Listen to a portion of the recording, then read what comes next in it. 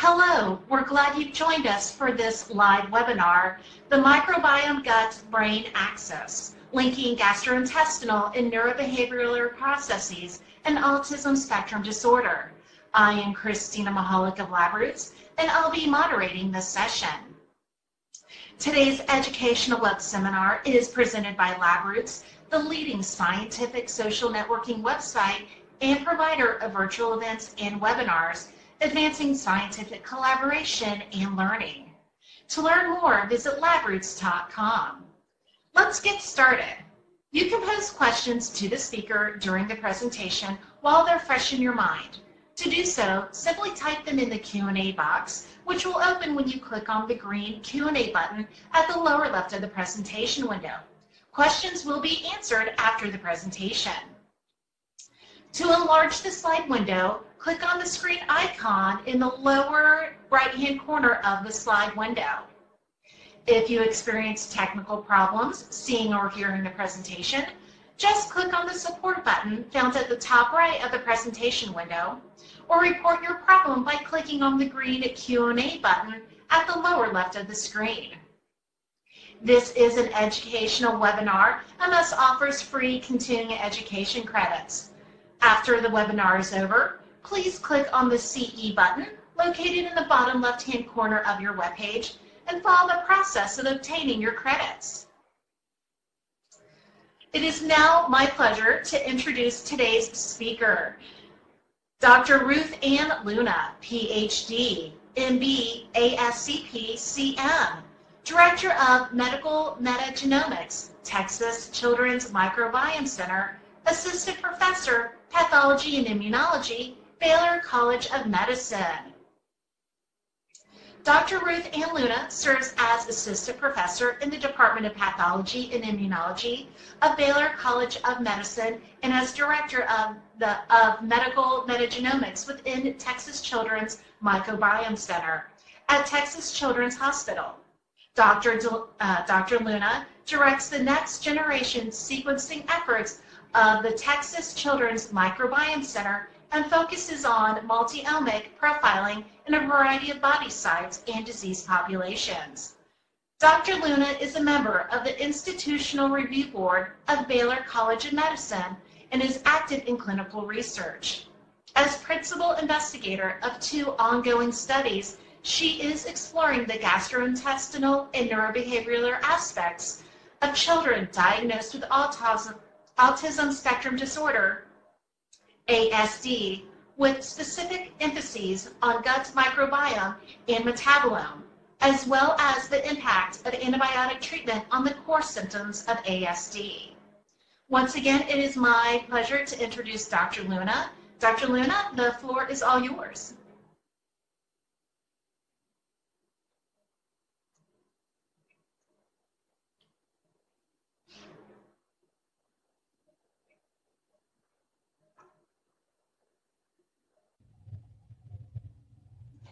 Thank you for the introduction, Christina.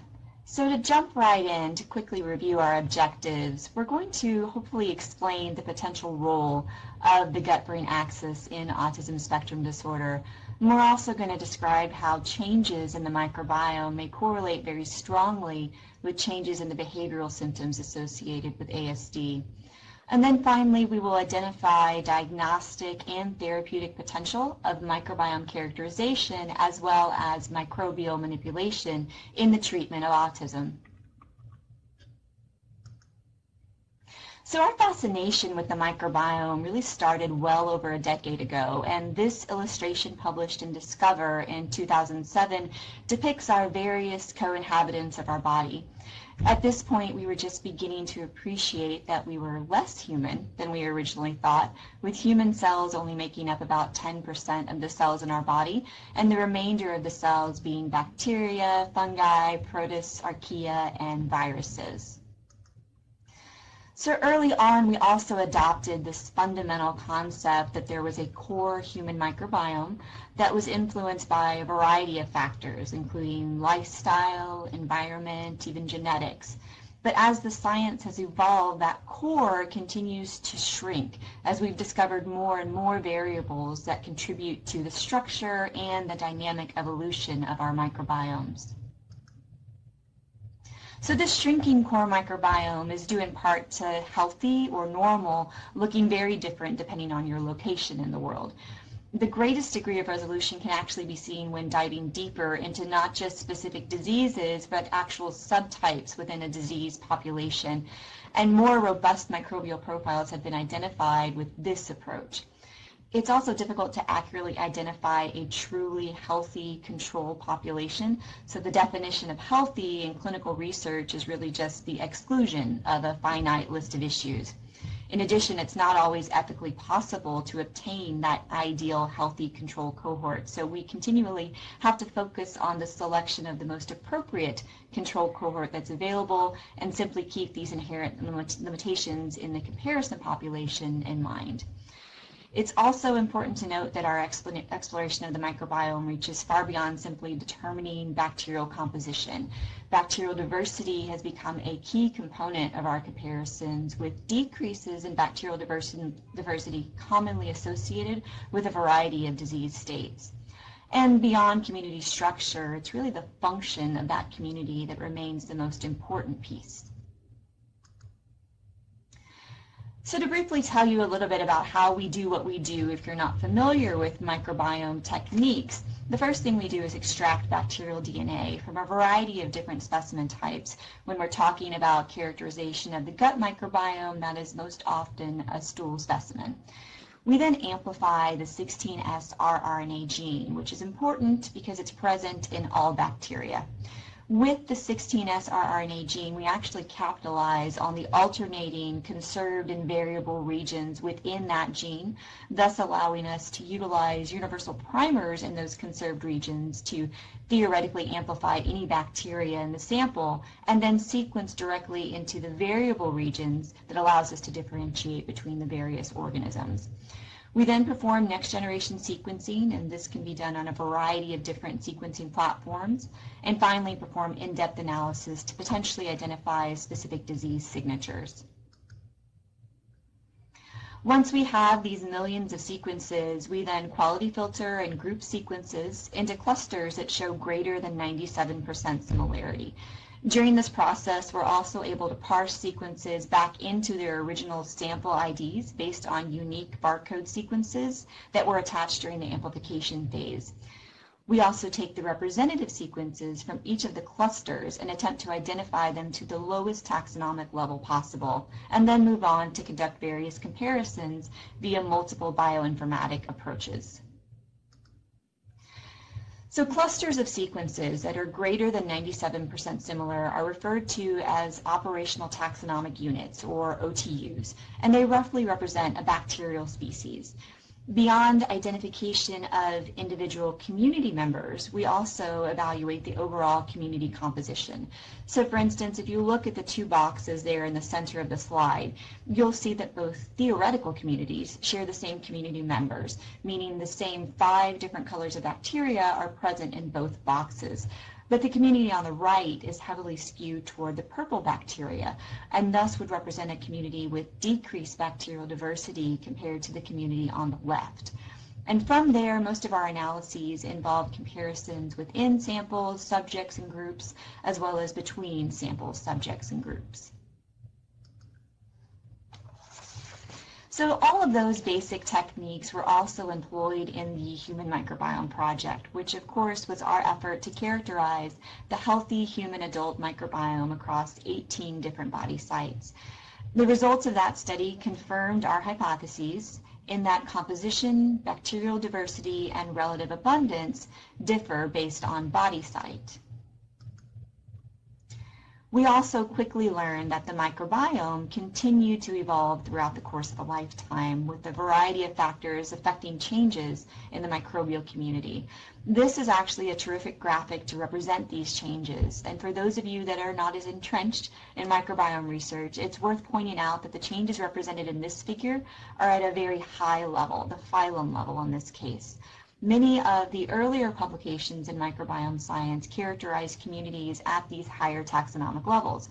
But with improvements in sequencing technology and bioinformatics strategies and database curation, we're now able to routinely identify sequences to the genus and sometimes even species level.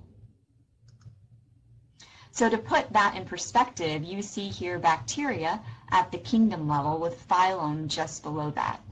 In order to differentiate between ourselves and the common house cat, we'd have to move down to the order level. So again, many of these comparisons have revealed very distinct microbiomes at a very high level.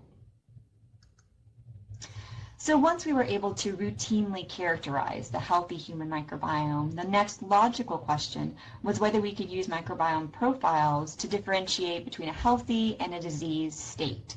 And the answer, of course, was a resounding yes, especially with regards to the gut microbiome and GI-based diseases. With the discovery of these varying microbiomes, we then began to question whether we could manipulate the microbiome to restore a diseased state to a healthy state. And if that was successful, could those improvements actually extend beyond the gut? And that's a question that we're still working to answer. I think it's worth mentioning at this point that we're rapidly moving towards utilizing microbiome characterization as a clinical tool. We don't envision this as a standalone assay, but rather a companion diagnostic to be viewed in light of routine clinical laboratory testing and the complete clinical picture. These evaluations could be highly useful in difficult to treat cases as well as for longitudinal monitoring during treatment.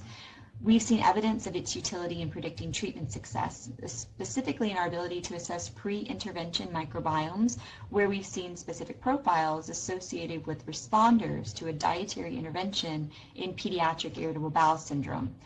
Similarly, we believe that longitudinal characterization of the microbiome could yield important information related to prognoses. And we've utilized this approach in the monitoring of our pediatric recurrent C. difficile patients who are actually undergoing fecal microbiota transplantation. And while many of our original studies sought to capture a snapshot of the microbial community in a single specimen, several of our current efforts have actually moved towards axes-based approaches. And one example of that is the exploration of gut-lung crosstalk in patients with cystic fibrosis. So there's initial evidence that chronic respiratory pathogens may in fact colonize the gut prior to the first acute lung infection, thus serving as a potential canary in a coal mine and possibly allowing for better preparation of the lungs in anticipation of the infection. And of course, our major topic of this webinar, the gut-brain axis, where there's now mounting data supporting the impact of microbial manipulation on behavioral disorders, including autism spectrum disorder. So all of us leaves us with the proverbial chicken or the egg question. Does it all start or end in the gut? So there are really three critical considerations regarding crosstalk between the gut and the brain, and you can see all of these depicted here in this slide from Nature. The first is related to the production of neurotransmitters, which of course 95% of the body's serotonin is actually produced within the gut. So the gut microbiome also has the potential to impact the immune system by eliciting the production of cytokines that can then of course influence neurophysiology. And finally, the active metabolites produced by specific gut microbiomes can affect activity at the blood-brain barrier. So these all represent key areas of focus for us in regard to the microbiome-gut-brain axis in autism.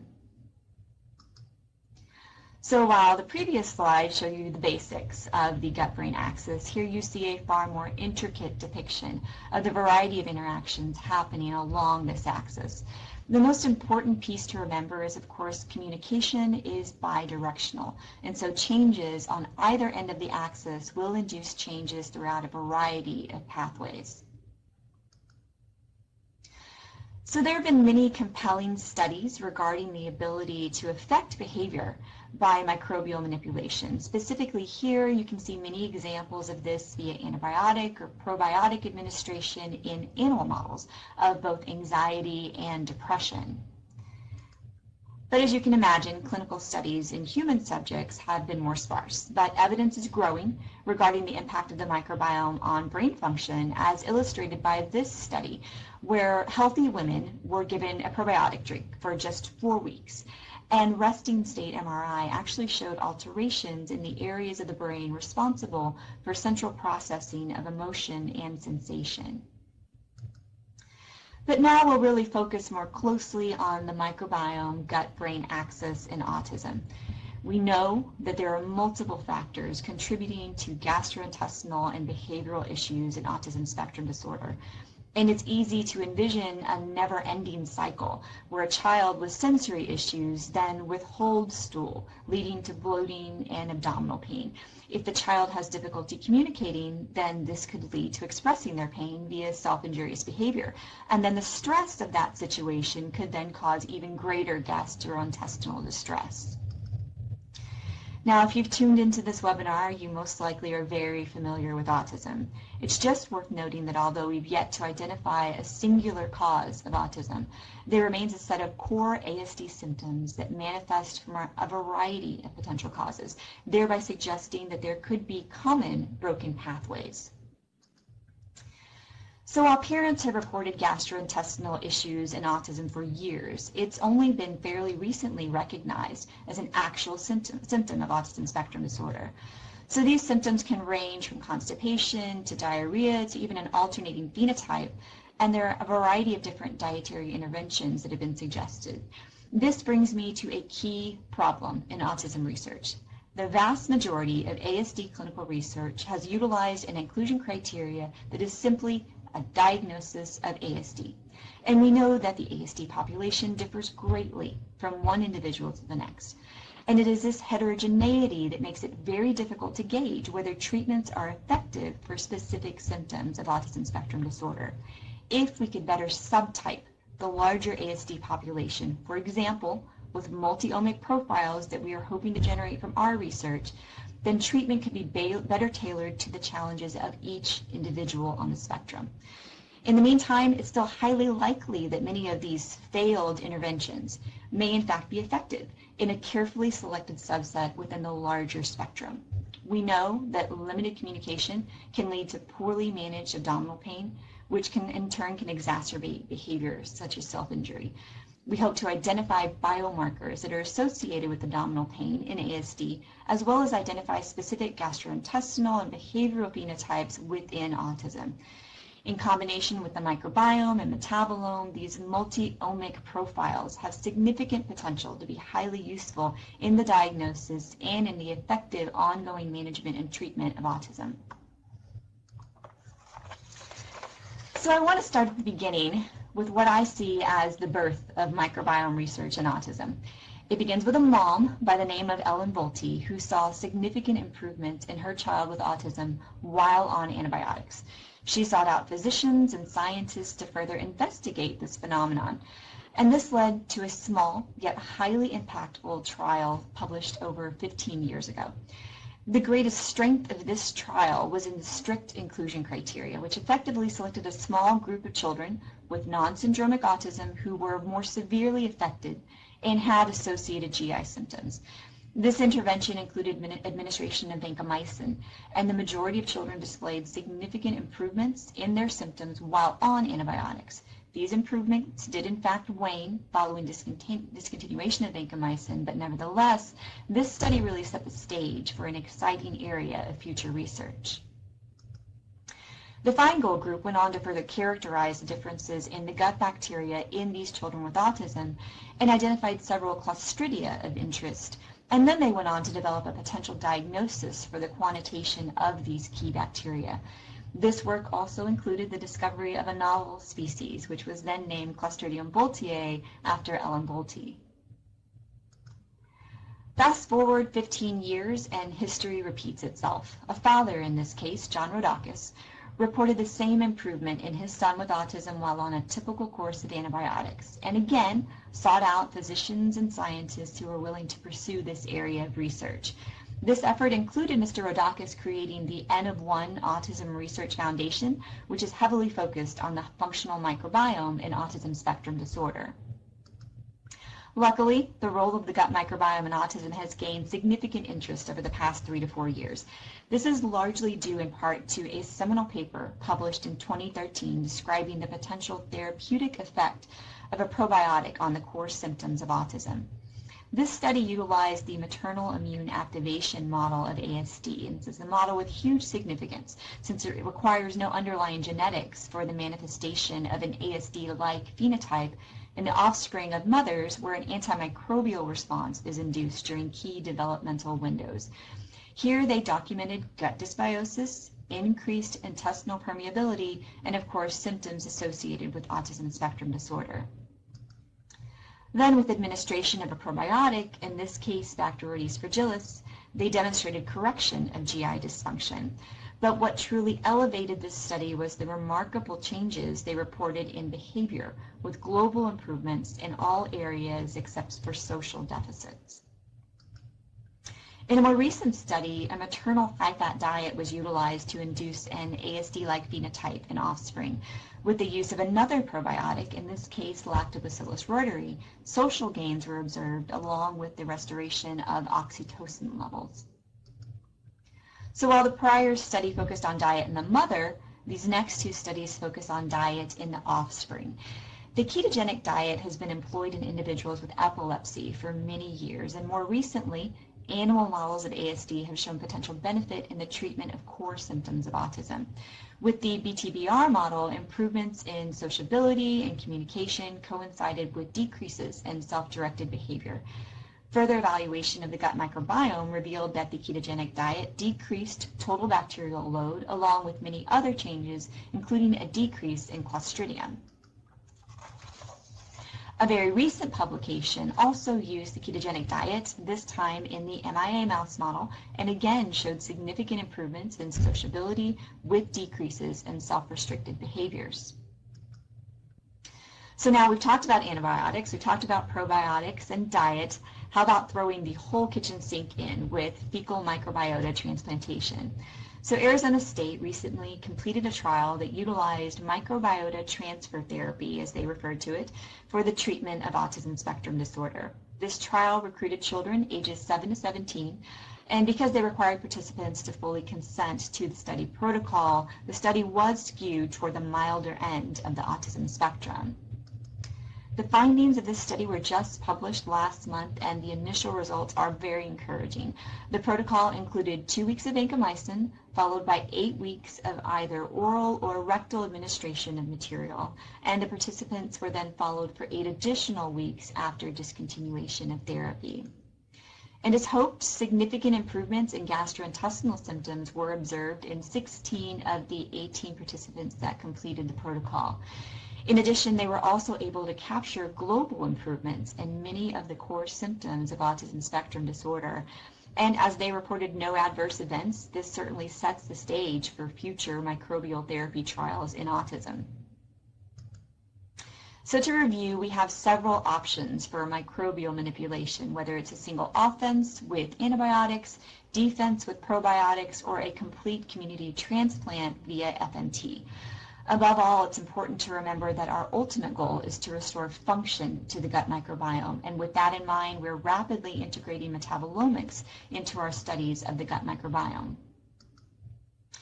Now, to briefly review a few of the previously published studies on the gut microbiome and autism. The first study to utilize next-generation sequencing was again Feingold's laboratory, and this was published in 2010. Here they actually stratified based on severity in a small cohort, but did in fact identify a distinct microbiome in the ASD group, again via next-generation sequencing for the first time. In a subsequent study by Gondalia et al., a larger cohort failed to reveal differences associated with ASD. However, there was a major confounder in that they utilized neurotypical siblings as controls, and it's likely that shared genetics and environment would decrease the potential resolution of these findings. And with this more recent publication from Kang et al., we continue to have conflicting results on the gut microbiome in ASD, with this study seeming to confirm distinct microbial differences between the ASD and neurotypical cohorts. The publication by DeAngelis et al. Was smaller in terms of total numbers and excluded for gastrointestinal issues. However, the inclusion of an intermediate group with PDD-NOS, or pervasive developmental disorder not otherwise specified, rather than just an ASD and sibling group, provides interesting insight into those key differences in the ASD group beyond other developmental delays. And then once again, we have more conflicting findings with yet another study by Sun et al. Failing to find a difference between the ASD group and neurotypical siblings. But again, the inclusion of an unrelated neurotypical group could have yielded additional intriguing data. So to visually summarize, this is an excellent graphic published in a recent review that illustrates the range of findings regarding the gut microbiome and autism. And as you can see, these findings vary even at the phylum level. To summarize these studies in a different way, here are the majority of studies that have utilized next-generation sequencing in the characterization of the gut microbiome and autism spectrum disorder. Now, if you search PubMed, you'll get numerous results on the topic, but the majority are in fact reviews. We're guilty of it as well, leaving only a handful of studies to lay the groundwork in this area. Each study, of course, has limitations, and when viewing this body of research as a whole, we began to envision a study that would tackle as many of those limitations as possible. And so 2 years ago, we began a large national study funded by Autism Speaks, and with additional recruitment sites at UT Southwestern and Nationwide Children's Hospital to characterize the gut microbiome and metabolome in children with autism. To address some of these prior limitations in the field, we've required all the children participating with ASD to have an ADOS-confirmed ASD diagnosis. And on the flip side of that, we've also implemented a screen to rule out the potential diagnosis of ASD in both siblings and unrelated neurotypical controls. We're collecting extensive gastrointestinal-based data in the hopes of more accurate stratification based on GI phenotype, and we've included neurotypical children with functional GI disorders as well. In addition, we've now instituted a 3-month waiting period following any antimicrobial use, and of course including antibiotics, antifungals, and antivirals. Ultimately, we hope to recruit close to 400 children and then perform in-depth multi-omic analysis that includes integration of gastrointestinal, behavioral, and clinical data with the gut microbiome and metabolome. So our multi-omic profile includes gastrointestinal phenotype via diaries that capture pain, stooling patterns, and dietary intake, as well as evaluation based on Rome 3 criteria and the GI Severity Index score. We're also obtaining multiple behavioral surveys, as well as a stool specimen for microbiome and metabolome characterization. As I mentioned, we're collecting a series of behavioral surveys, so we also hope to be able to characterize participants based on potential severity and problem behaviors potentially associated with gastrointestinal pain, such as self-injury. With complete multi-omic profiling, we hope to provide further insight into potential treatment options, and here we have an example of that application. We performed integrated analysis of microbiome and metabolome data on children with irritable bowel syndrome who were undergoing a dietary intervention. In this case, it was the FODMAPs diet. Based on their pre-diet change stool specimen, we could predict responders to the diet by their multi-omic profiles. You can imagine how impactful this could be in the autism community, where there are multiple dietary interventions in use with varying degrees of success. Similarly, our prior work in pediatric IBS identified specific bacteria that were associated with abdominal pain, and the detection of these key organisms could aid in the identification of abdominal pain in individuals with limited verbal abilities. So to briefly go back to prior studies on the gut microbiome and ASD, there was in fact a single study by Williams et al. That utilized gastrointestinal biopsies. And while the number of subjects is small, it's very difficult to obtain these types of specimens, and thus the findings remain highly relevant, especially in light of their report of increased Clostridioides in the ASD group. So in collaboration with Kent Williams at Nationwide Children's Hospital, we're now publishing a second study that's currently in press of the mucosal microbiome in autism spectrum disorder. We included a total of 35 children ages 3 to 18 who were undergoing lower endoscopy. We were actually able to capture 6 neurotypical children without functional GI disorders because while their endoscopy was clinically indicated, the results revealed simply benign rectal bleeding.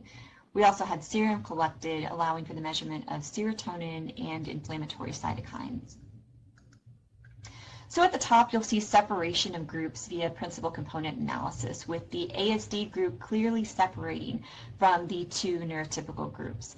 And as we dug deeper into the composition of the microbial communities, we found that that separation was driven most heavily by differences in Clostridiales. And this is a finding that echoed several of the prior studies in ASD. As you see here, the top graphs depict those organisms that were significantly different between the groups. And you'll notice several Clostridium as well as Lachnoclostridium boltiae as originally discovered by Sid Feingold.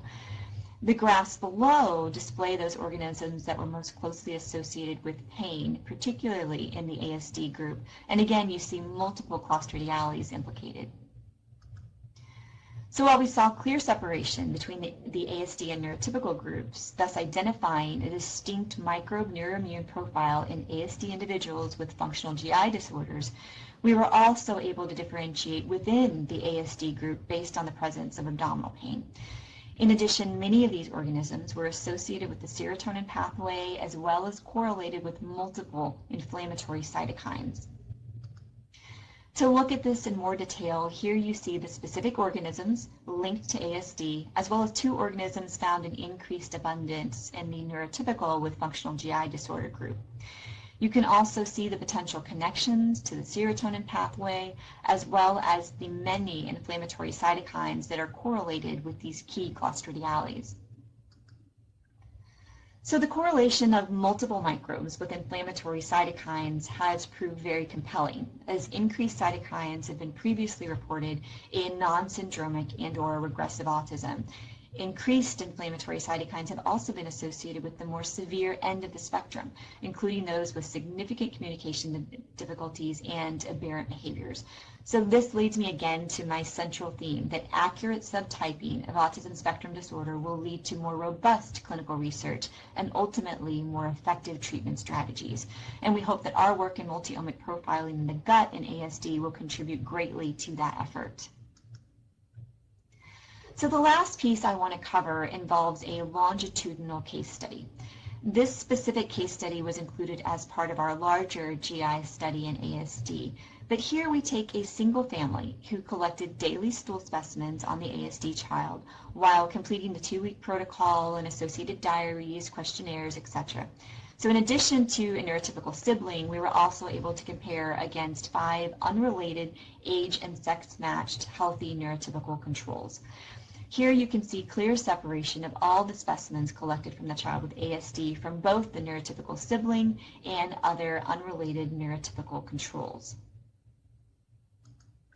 Now, let me take an interesting aside here. Thinking back to the original vancomycin trial initiated by Ellen Bolte, this case study seems to fit their strict inclusion criteria with normal neuroanatomy, non-syndromic ASD, the manifestation of GI symptoms prior to an ASD diagnosis, and generally on the more severe end of the spectrum. I'd also like to bring up melatonin at this point. We know this is widely used in the ASD community in the treatment of sleep difficulties, and again with varying success. So we're not actively tracking participants who, 1, take melatonin, and 2, experience significant improvement in sleep patterns while on it. Now, why is melatonin relevant? Well, as you probably already know, moving further down the serotonin pathway brings you to melatonin. So again, we have more compelling leads to continue to pursue along that microbiome-gut-brain axis. But back to the case study, here you see the microbiome profiles across the entire 2 weeks for the child with ASD, along with the single profile for the neurotypical sibling at the far right end. This includes 2 samples from day 8 on the ASD child, where there was a significant change in stooling pattern from morning to evening. You may also spot two areas within this graph that appear to represent a change in the microbiome. And these two periods of time actually coincided with gastrointestinal episodes, the first of which resulted in abdominal pain as well as diarrhea, and the second of which caused abdominal pain but didn't seem to result in a change in stooling pattern. Now, because this child was in full-time behavioral therapy, we were actually able to capture data on self-injurious behaviors as well over the course of these 2 weeks. And this basically led us to observe the trifecta of behavioral exacerbations, gastrointestinal symptoms, and an altered gut microbiome. Looking more closely at the specific ASD microbiome, we again saw many bacteria previously reported in ASD, including Clostridium baltea and multiple other Clostridiales that we observed in the ASD cohort of the mucosal microbiome study that I just discussed. These organisms were also absent or significantly decreased in the sibling as well as in the unrelated neurotypical controls. So one unexpected finding was the detection of Haemophilus parainfluenzae, generally a respiratory pathogen, but we'd previously reported this organism in children with irritable bowel syndrome. However, in this longitudinal case study, Haemophilus interestingly spikes during both of the GI episodes, with a more pronounced appearance in the diarrheal episode and actually in the diarrheal specimen. We definitely confirmed the absence of any typical bacterial or viral pathogen during those two GI episodes by running it through a clinical diagnostic GI panel. And we're continuing to evaluate the potential role of Haemophilus or potentially other organisms during each of those two gastrointestinal events. Finally, we've also performed global metabolomic profiling on these samples and have a multitude of interesting findings that we're still working our way through. For example, you see here homoarginine appears to spike the morning of the first GI episode, but butyrylglycine spikes later in the day at the onset of the diarrheal episode. We also saw consistent decreases in several fatty acids in the ASD samples compared to the neurotypical controls and neurotypical sibling.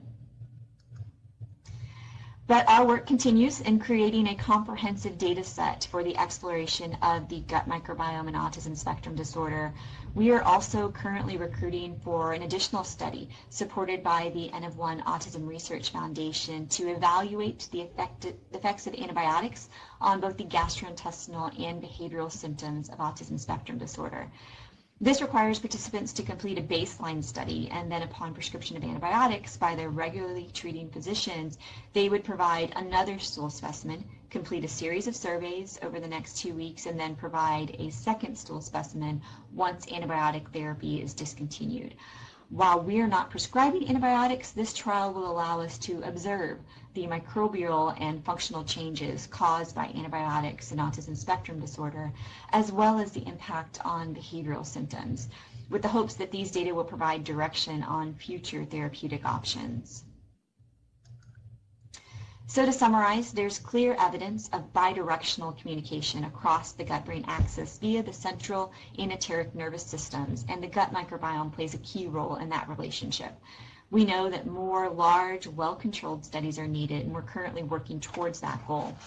In the meantime, we do think there's significant utility in microbiome characterization as a potential future diagnostic and in individual case studies, including longitudinal samples, especially in difficult to treat cases, and whether that difficulty is on the gastrointestinal or behavioral side. And finally, while there are multiple new promising areas of research regarding the functional microbiome and immune system in ASD, microbial manipulation remains a therapeutic option worth exploring. So with that, I'll acknowledge my team here within the Texas Children Microbiome Center, as well as my laboratory in medical metagenomics, our collaborators throughout the hospital, as well as Kent Williams at Nationwide Children's, and then our funding support from both the N-of-1 Autism Research Foundation and Autism Speaks. And now I'm happy to take any questions.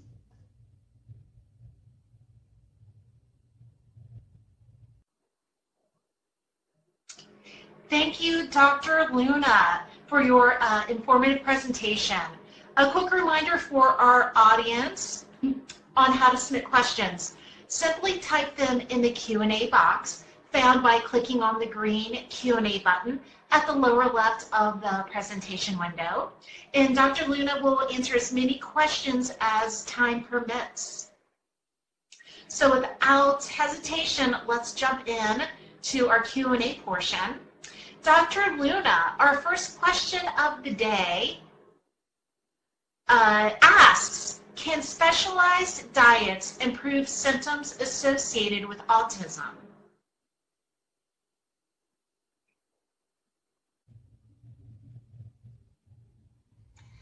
So in terms of specialized diets, we know there have been prior trials that have failed to identify a significant improvement in symptoms while on something like the gluten-free, casein-free diet. But as I mentioned during the presentation, without the ability to effectively subtype within the larger spectrum of autism, it's completely unknown as to whether these diets may have significant impact on specific individuals with autism. So with that, we basically look to each family and each individual with autism to perform their own evidence-based medicine trial, their N-of-1 trial, to determine whether specific elimination diets or changes in the diet do elicit positive benefits in their child with autism. So we absolutely think there's huge potential in a variety of specialized diets, and you just need to try out several with your child and try to have an unbiased way to track changes in their behavior and potential improvements and move on from there.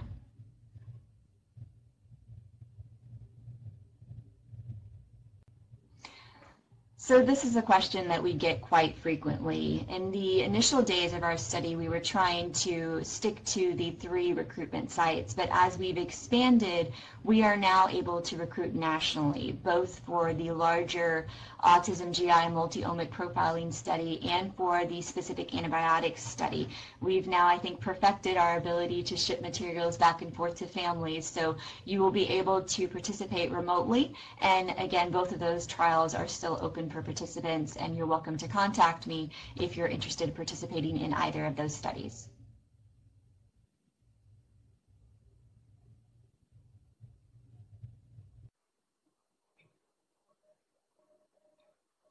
Thank you, Dr. Luna. Our third question of the day asks, should all children with ASD be evaluated by a gastroenterologist?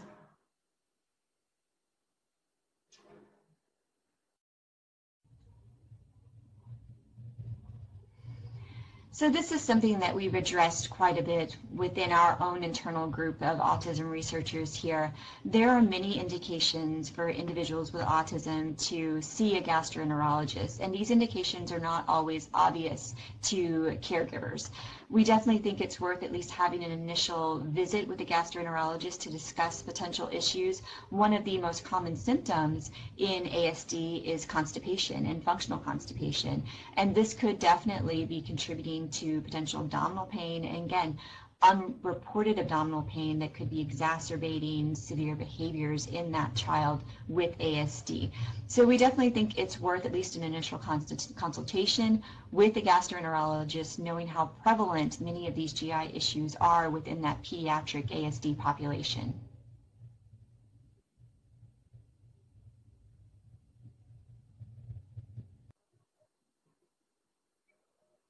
Thank you, Dr. Luna. Thank you for your presentation. It doesn't appear that we have any additional questions at the moment, so I would like to thank you again for your presentation. Do you have any final comments that you would like to leave us with today?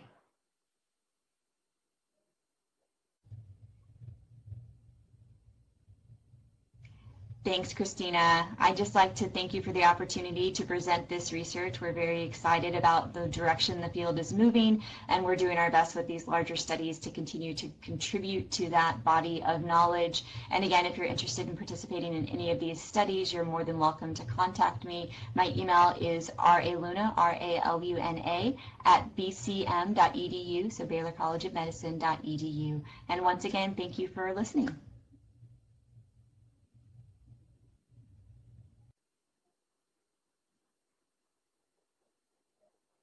Once again, thank you for your time. I'd like to thank the audience as well for joining us today, and thank Labroots for today's educational webcast.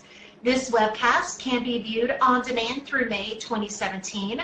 Labroots will alert you via email when it is available for replay. We encourage you to share that email with your colleagues who may have missed today's live event. This is Christina with Labroots, wishing you a great day. We hope to see you here again soon at labroots.com. Goodbye.